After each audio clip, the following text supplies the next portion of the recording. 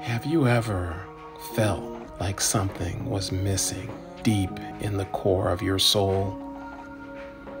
Have you ever wondered if your life was meant for something bigger? Consumed with stress and the worries of the world that seems so overwhelming, questioning if God can even hear your prayers, or if He's abandoned you in the stagnant pond of your life. What if I told you that you could follow the river and you could find a way to a world where your dreams still exist?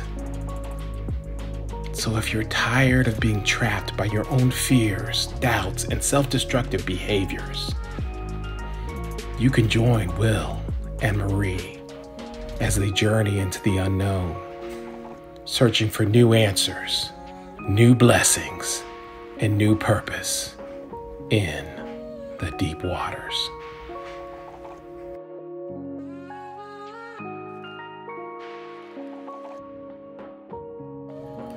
Yep, that term right. You're not gonna be talking about me doing my videos. So, okay. Okay, sorry. Aside from my video that, it's crazy. But that video set up something that was so perfect for where we are in trauma. When you're talking about, it's called, are you subconsciously disappointing yourself? Subconsciously disrespecting yourself, excuse me. Can you imagine that you're disrespecting yourself by what?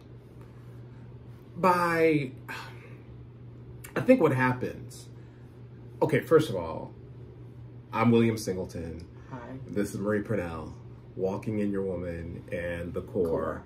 And we are still doing the series on trauma-based truth, I just love the name of that, trauma-based truth. Yeah. So trauma is your truth, and it's based on your truth, but there's another truth. Yeah, there's a higher truth that you can be free from your trauma, but it requires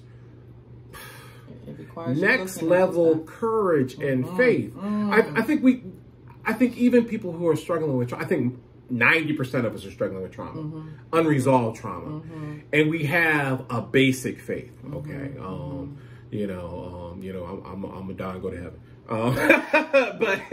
But the next level faith to me is my purpose while I'm on this planet. I mean, there's all kind of worldly cliches, be a better me, or all those things you hear in the gym about, the aesthetics of, health and fitness. She will. Look, she called my trainer the other day and was trying to make lunch. She done messed up now. She done messed up now. But a lot of these things are based out of. Hi, Sue. These are based out of our own conditions that we've created. We've created a compromise with our trauma. And so we've been living in it, consciously to subconsciously, to where it just runs us remotely in all areas of our life. So you're going to have to expound on that. So when I said, subconsciously disrespecting ourselves, I mean, a lot of you guys know from watching my videos, I'm always working on my health and fitness. And part of the journey was really understanding the nutritional component of it, which is 90% of it.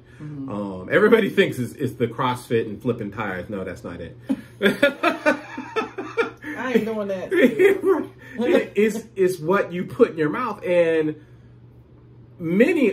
my story is I had learned through my own trauma of rejection to soothe myself in a dysfunctional way with everything that was fried, crispy, sugar-filled, buttered, it was comfort food, but it was creating discomfort, So I was disrespecting my temple with Krispy Kreme, and I can make jokes about it, but it's so serious. I mean, if you guys have ever watched, some of those shows that'll make me cry, like My 600-Pound Life, and how they've created a world around food to the point where they've got partners that are bringing them food. Because when you're 600 pounds, you ain't going too many places too easily. No, you're not. So you've got to get stuff sent to you and brought to you, and you've created a world around it to be dysfunctional. And a lot of us have done that, and I know that's an extreme example, but we do that in our relationships. You know, where we've created walls behind walls, and that's good. Walls behind man, walls. I tell you, one of the things I know my old boss, Bruce Lorenz, had taught me about some of the basic dysfunction of the relationships. We do this push-pull thing where I want you to come close to me while I'm pushing you away. You know, and you talk about mixed signals. I mean, communication is already jacked up. Yeah. But now I'm giving you all these mixed signals on top of that. I want you to love me. Right. But no, I don't. But no, I don't. Yeah. But where are you going? No, come back here. Yeah. No, get away. Wow, that's like, oh, that's scary true. That's scary true. In my relationship, that's what it was, you know? And my husband was like, what? Well, what do you want? You know, how many people are in there that I'm talking to today? Right. Is this Marie? Is it Riri? Is it Sally Sue? I mean, who the .com is it that I'm talking to today? Because I had so many, oh man, so many personalities in there. Not Sybil-like. Well, could have been some days, you never know. But there were so many personalities that I didn't know who to please. I didn't know who to please. Kevin didn't know who to please. God bless his soul. He didn't know who to, am I trying to please Marie? Am I trying to please Riri? I mean, what do you want? What do you want? How are we doing this today? And you know that develops because all of these techniques are created to avoid pain, to escape pain. And this is the crazy part. In dealing with trauma, I have to go towards the trauma to heal it. And so, which is what we said in our last podcast. You're going to have to go to it. You're going to have to go to it to heal it. It's like going to the doctor and you got a broken leg and you're saying the pain is over here in my elbow. And he's like, no, it's right. Your leg is crooked. Right. No, don't touch that. I said my elbow. Oh, man. You know? No, don't touch that. Will, that's just, oh, that's so stupid good. That is so stupid good. I know that's like a oxymoron or whatever, but listen, I said don't talk to me today. Well, then, why you wanted me to say good morning every morning? Right, I understand. You know, and oh my gosh, that's so good. I mean, because you want to be healed. I'm telling you, you want to be healed. You want to be rid of all of these demonic activities. You want to be loved. You want to be loved. Which is the essence of Christianity. Oh my God, it's a love language. Yeah, absolutely. Based on forgiveness. Yeah. You know, I remember telling a couple this. What is the greatest component of a healthy relationship? And they all said it's love, and some said it's trust, and then some said it's loyalty. I said no. I said the greatest component of a relationship is forgiveness. You know, because you're gonna need that in spades, especially if you're with me.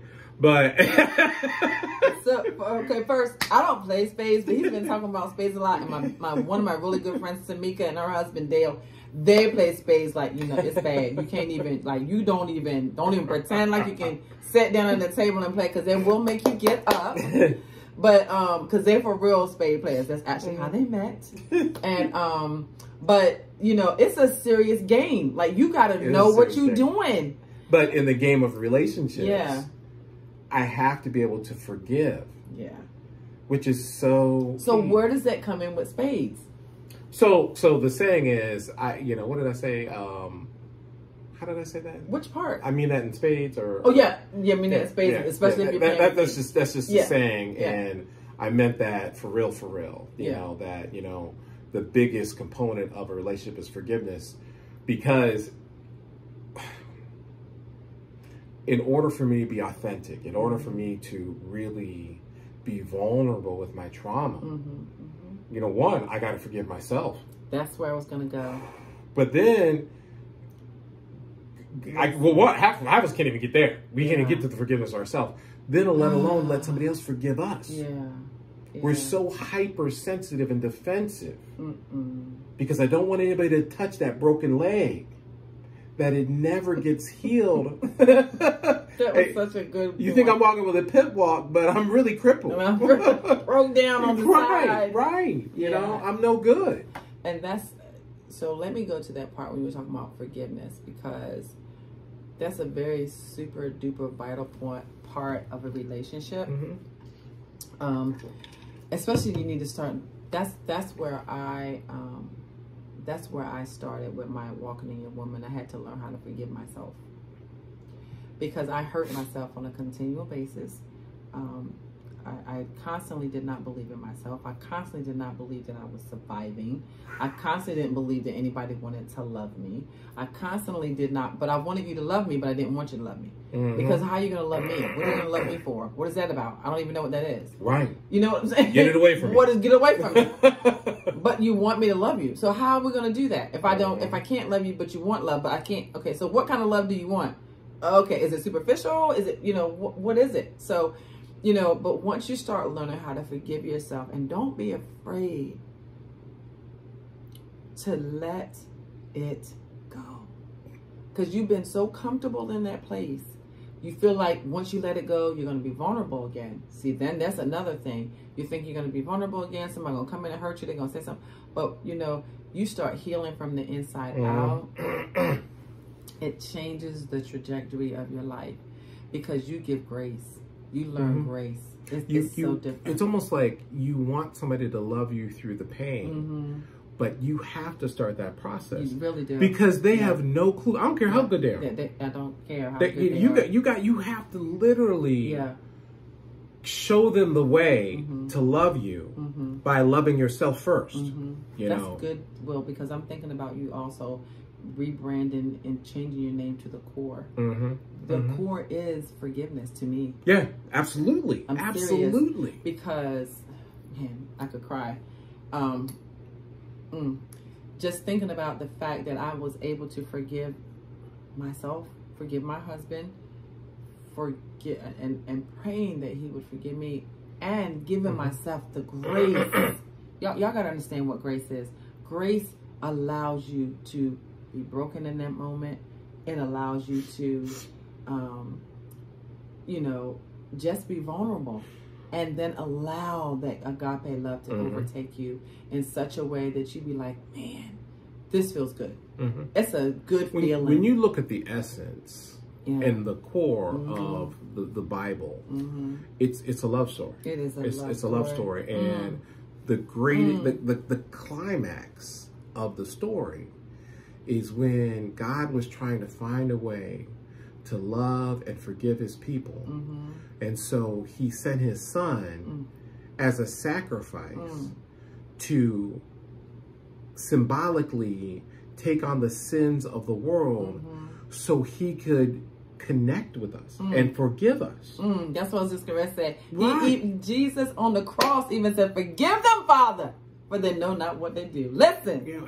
I mean, in the midst of all that pain, all that rejection, and if you look at us, in all that pain, and all that rejection, if you put yourself on the cross, can you forgive yourself? Can you forgive yourself?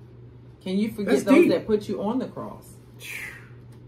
And if you really think about it, Jesus got on that cross himself because he knew that was his goal. That's where he was supposed to be, so that we could walk in this new place in life of fullness, of wholeness, of oneness with God, and then sending the Comforter, Holy Spirit. Oh, God. There is no greater love story than to have something in that type of, that type of grace. And the challenges in dealing with trauma, in relationships, is not to fall into the trap of self-condemnation, and not to fall into the trap of dogging yourself. And that will come talking about right. While we are here still breathing in this flesh, okay, we ain't never gonna be flawless, okay? When I'm tired, when I'm hangry, when I'm broke, when I'm feeling rejected, them voices will come back, and I got to be ready for them. I got to be ready.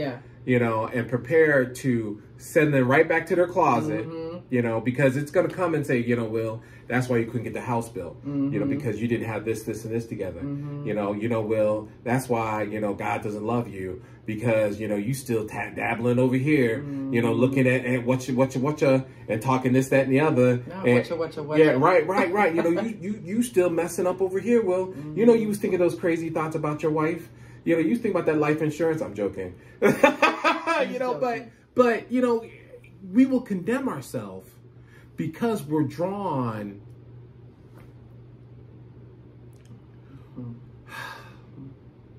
It's like we're drawn to feeling unworthy, you know. That's what self-condemnation is, and I lived that life. First of all, self-condemnation was my road dog, okay? Yeah. I would go pick up self-condemnation. After I picked up self-condemnation, I would go around the corner and pick up unworthiness.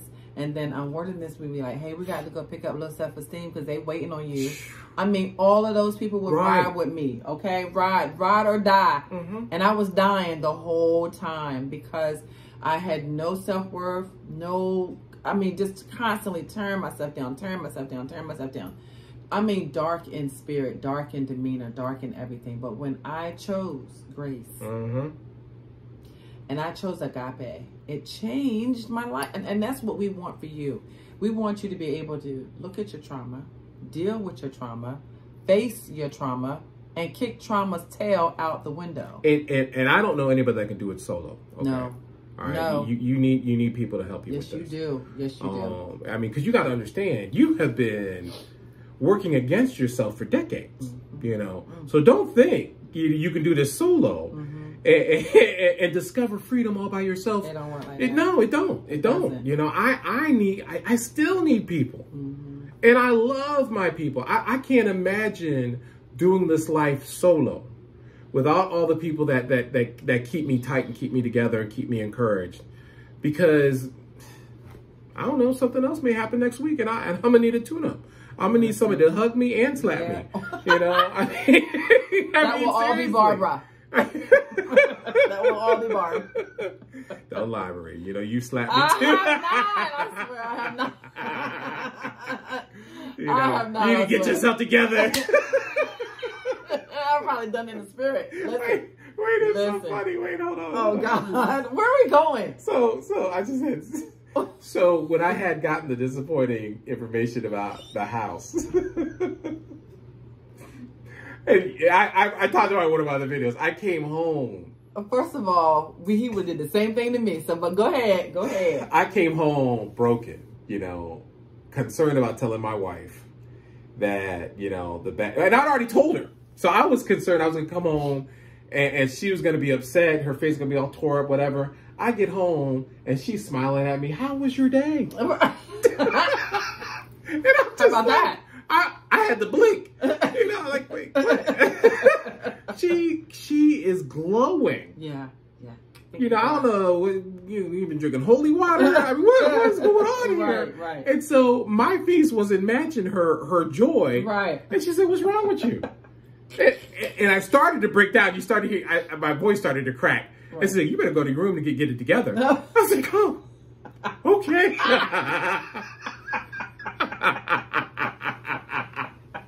She's like, "We're not having it." We're not having it. I'm like, "Oh, all right." Right.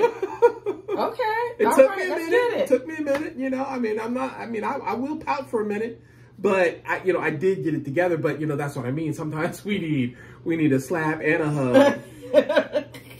And maybe a slice of apple pie. Right. I don't know. But you know, whatever you need people.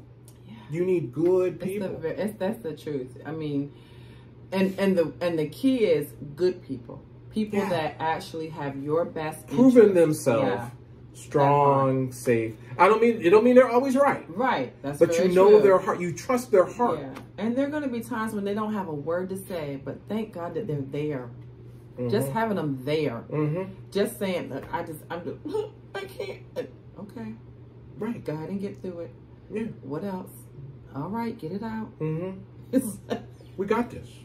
Because I was doing something upstairs when he called me, and then I was like, well, okay, well, do you want me to She was on a call Zoom. you back? She was on a Zoom. Zoom. And I said, you want me to, can I call you back? And he's like, yeah, well, never mind. What's going on? What are we doing?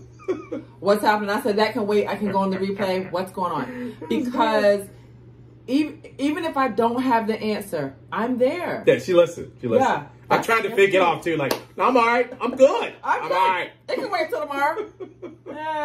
Never mind. That's okay. What's happening? Right, Where are we going? Right.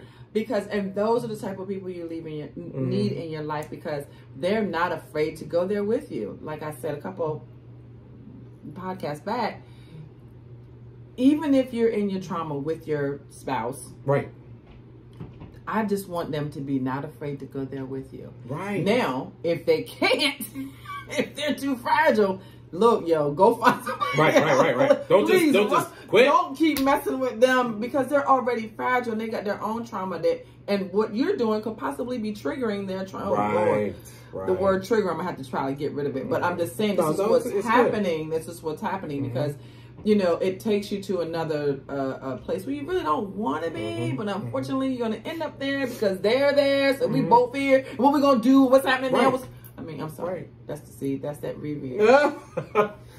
But yeah. That yo girl, she is a trip. So remember we went over the signs of trauma, and one is impatience. Yes, impatience. And so we really need to take a look at that, But I think that may wrap up the whole, as much as we can, about relationships and trauma. Yeah, I agree. And I think it's a nice segue for us to talk about trauma in the church, because it is dealing with people with trauma that are in church.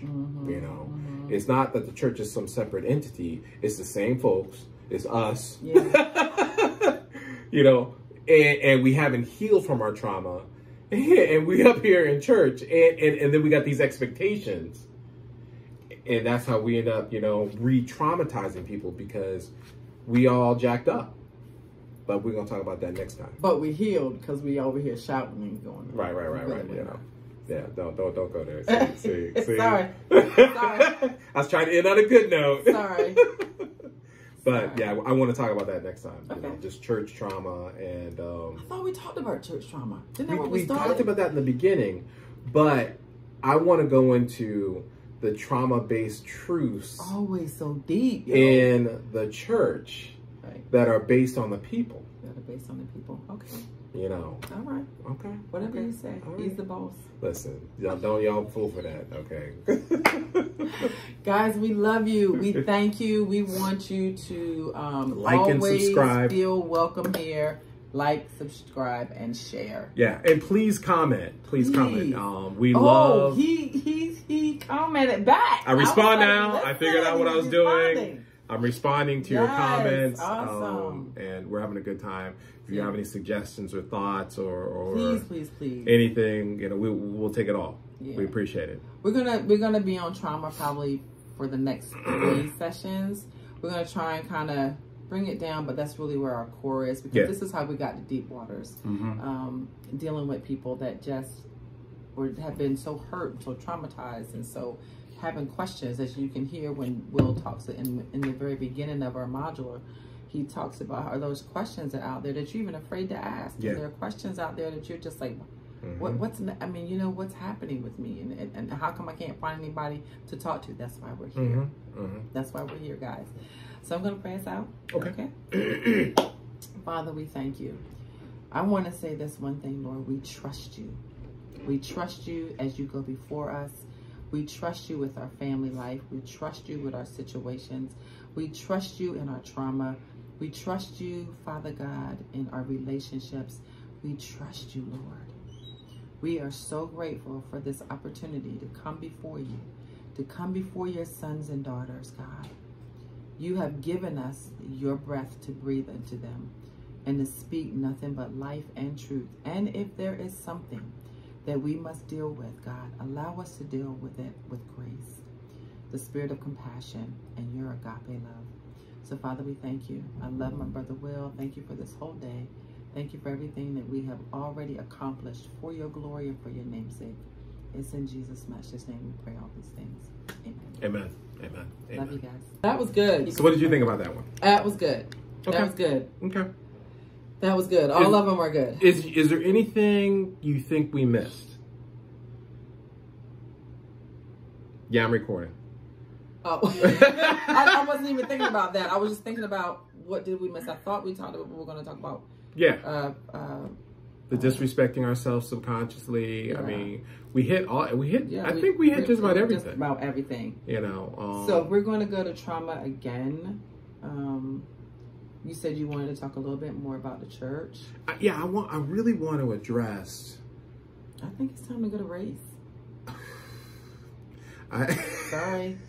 I mean, because it's so sensitive in the atmosphere right now. I know. Sorry. It's all right. But it's where I think that we can kind of be even keel about it. Okay. Hey, I can go to trauma and race. You know I'm ready. I mean, I just thought you might want to discuss trauma in the church as far as how. I mean, we'll go there. Yeah. Okay. We'll go there first. Okay. But race has got to come. Oh, it's definitely got to come. It's definitely got to come. But it was good. I mean, and not just because we are Black people, but because everybody does not understand that race is now become the big picture. Yeah. Everywhere. I don't care what color you're. I mean, I don't care what nationality, ethnicity, whatever word you want to use. I don't care what it is. It is. It's and part of the problem with that is we not only do we not understand race, but we don't understand culture. Yeah. You know, we don't even understand our own culture. Right. And how our culture is different from that in actual Africa. Right. You know, and our culture is different according to what part of the nation you live in. That you live in. Right. So it's I'm gonna have to let him expound on that because I'm not geographically educationally wise with whatever word you want to use. It's up there and over here. It's over there, and then look at that square circle on the map. But it just got no shapes in it, and I'm like, listen, it is what it is. But yeah, it was really good, I thought so. I'm hoping to get some good feedback on it. Me too. From your blossoms. Oh my God. Actually, from everyone, you know, your core. That Sue, man, I'm waiting on her. She's gonna have a lot to say. I'm waiting on, you know, I just think that everybody is going to have something to say about it because everybody deals with trauma in some shape or form. Yes, we do. And if there's anything that we need to tap into, like if you want to say, hey, this is what I need to talk about today, drop it in the chat so we can get into that too. Yeah, and maybe one day we can do a live stream after we get, I know, you just froze up on me. No, because I just said I gotta do a live stream with my blossoms, and I was like, "What day we'll do a live stream?" I don't know what I'm doing already with your blossoms. I'm like, oh my God! You could call them blossoms then. Listen, okay. I mean, seriously, it is time for us to go live. I think we should be live by November. Okay, that's fine. Least. I mean, I want to do some more shows before we go live. It's cool. Yeah. So November would be good for me. Next month I'm going to be doing videos with ladies, and the Lord has already given me 3. So cool. I'm going to probably need your help on that because I don't know. I know we're still recording, sorry, but yeah, I just need help with that. All right. Well, thanks, guys. Thanks.